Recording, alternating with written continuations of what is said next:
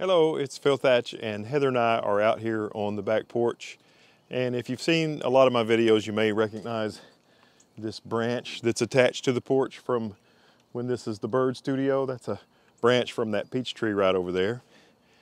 But today we are here and we're hanging out on the back porch with Heather's dog, Libby, a dog who I call Tubbs.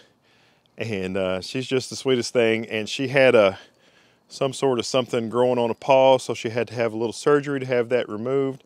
And now she's in the cone of shame, and she's super cute in the cone of shame. And I thought while she was out here, and it's a nice cloudy afternoon, so we got a natural softbox going on, I thought I might get my Z6 and FTZ adapter and 24-70 f2.8G lens and take some photos of her using the animal eye detect autofocus, pet eye detect autofocus, dog and cat specifically, that Nikon came up with in firmware version 3. So I've got the camera set to 1/250th of a second and f2.8.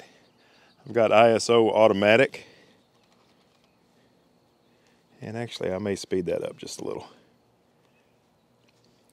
Yeah, I can go all the way up to 1/500th of a second and still stay at 100.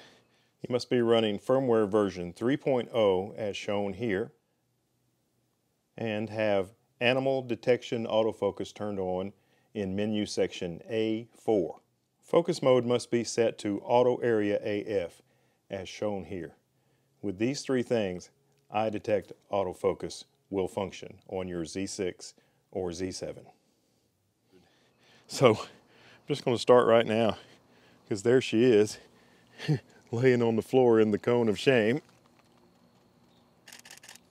I'm using the next to fastest drive mode, which is really slow. The fastest drive mode on this camera is like 10 frames a second. And I didn't want to have 500,000 pictures to go through. I love on the Z6 how you can look into the EVF to review a picture. That's one of my favorite features about a mirrorless camera. And right now she is just really, oh well, so much for that idea. I thought she was going to stay down there.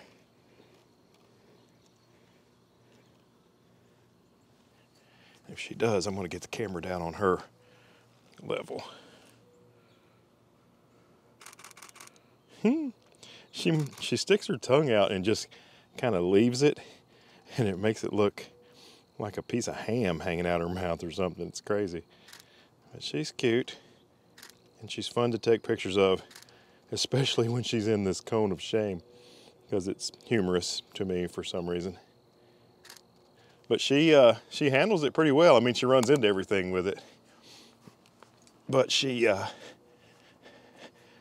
doesn't complain about it. She just does her best to make it work.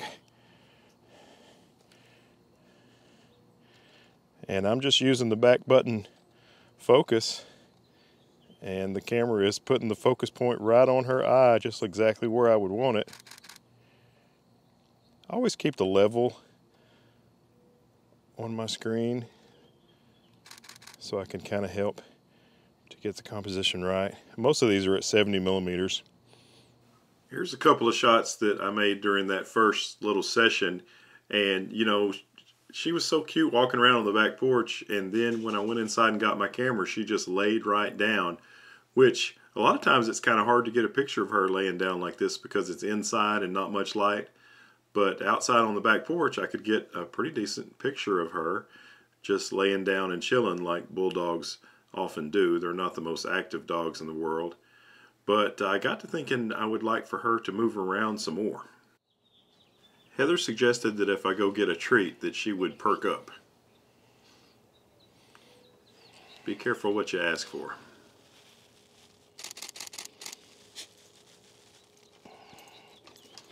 Oh, now you're active. Now you're moving around. You like the treat idea, huh? Okay.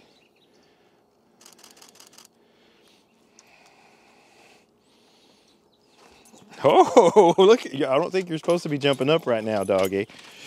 I don't think you're supposed to be doing that right now. I better go ahead and give this to you. There you go. Oh, I ran into my stick. So these next two photos were taken before she started going crazy, but her tongue was already going crazy looking at that treat I was holding in my hand. She was licking her chops, as they say, and I like this shot. Even though she's framed by a cone, you can see her toes. This is when she wasn't licking. She looks like she was really smiling at me, and more than me, smiling at the treat that I had to give to her. During this third and final session, Heather was not running the video camera because she was helping me get the dog in place. I thought it would be nice to get Libby to stand right in front of the azalea bush there that's behind her. I thought that might make a nice portrait of the dog. And this time I was trying to do a full body shot instead of just her head in the cone. And this is the closest we got. And you know, this would be exactly what I was looking for, except for she wouldn't stand in place without Heather's hand on her. So we have the beautiful English Bulldog and her handler in this shot. And if you look at her right front leg, you can see where it was shaved so that they could put the IV in for her surgery. And the left front paw is where she had the surgery done. So that's why the cone of shame is on our beautiful Bulldog, so she doesn't mess up her stitches there on her front paw. But we had fun on the back porch playing with the camera and playing with our dog, and I hope you enjoyed it. All right, well, I hope you enjoyed those. I haven't seen them yet, so I'm going to go in and work on them now, and I'll put them in the video right before this clip. Thanks for watching. Have a great day, and we look forward to seeing you in the next one. There goes the leaf blower again. Bye-bye.